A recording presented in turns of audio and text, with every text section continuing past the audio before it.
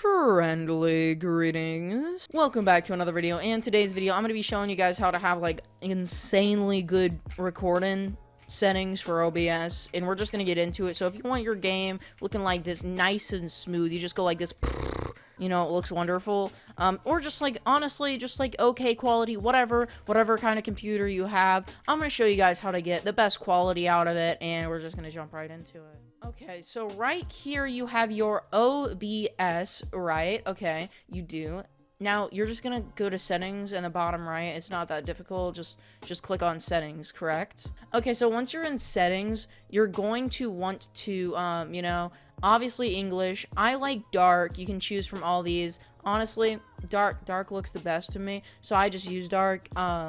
And then you go to stream settings. If you want to live stream, just go on YouTube, you know, service YouTube gaming, primary YouTube server, right? And then you put your stream key, which you find on your YouTube live stream page. We're not going to go into detail with that, but we're going to go ahead and go to output. This is where we're actually affecting everything. Now for streaming, you're going to want your rate control to be CBR, because we're going to actually explain why once we get to recording, but just trust me, put it at CBR. Now some of you guys aren't going to be streaming, but just in case you do stream, I suggest like just copying these down.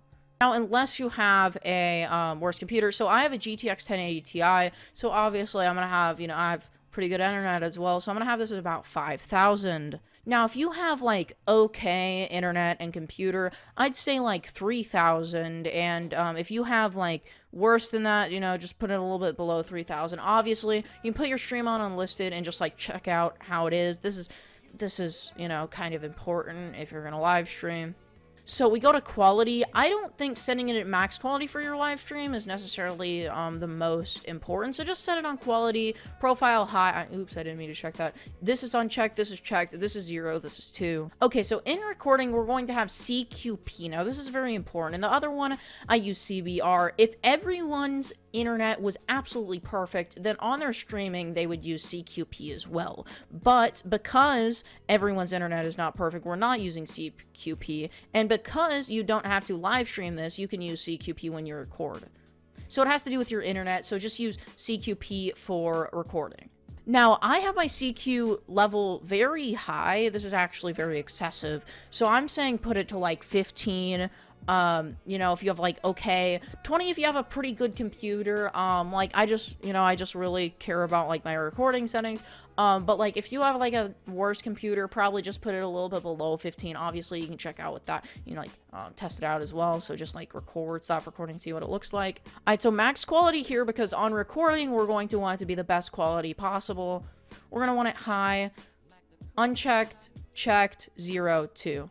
Audio, it's not that important. I'd say just put your sample rate at 44.1, depending on what mic you have. You can look up what sample rate you should put in OBS if you want to as well, but that's not really what we're doing for today's video. We're showing you how to look good for OBS settings. Now, right here, I do have something that might not apply to all of you guys. Now, I have a very good computer, and I can run 240 FPS, but if you can't, what you're going to want to do is you're going to want to take this fractional, I can't do it right now because I'm recording, take this fractional FPS value and just change it and just make it 60, just like, you don't have to change this, you can just make it 60/1, and probably make it a Lancos instead of bilinear, because bilinear is really good for 240 FPS. Now, if you are going to use 240 FPS, yes, use 240 FPS, and then just go ahead and put it on, I don't even know how to say that, because I am illiterate. Okay, so lastly, we're going to advance. Now, this is kind of weird, because for some reason, it just works when my process priority is on below normal. I used to have it on high. I'm not sure if it makes much of a difference. Somebody just told me to put it on below normal, and it has been working for me, but obviously you can just test out with this and see how it goes. I'd say put it on below normal, and if it's not working very well, just up it, you know. Here you can just copy Direct 3D 11, NV12, color space, you're going to want it on 709, and color range full, so you get the best amount of like brightness and everything like that. If you want it to be a little like bit darker, or like not darker, but like not as full on color, then yeah, you can obviously like change the color range to partial and color space to 600 something. I don't know what it is. Okay, so now, for those people that are actually doing 240 FPS, like I do, you're going to want to get Vegas Pro 15 right here.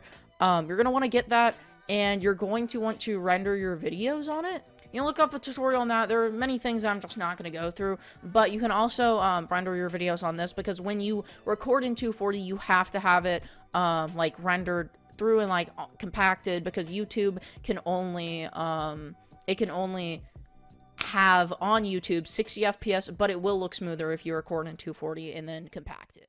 So yeah, a lot of you guys did ask for my OBS settings, and that's going to be absolutely it for today's video. I hope you guys did enjoy. I hope it helped you guys out. For anybody who like wants to make YouTube videos or anything like that, good luck to you. I hope you do great. Remember to stay consistent, because that's a big part of YouTube. Just a small tip. You can watch another video to the left or the right of me. The like goal is going to be 100 likes, and it will be right below my feet. Subscribe right above my head. Please turn on notifications. I post every single day on this channel. Remember to love your neighbor. And that's going to be it. Once again, peace. Don't talk about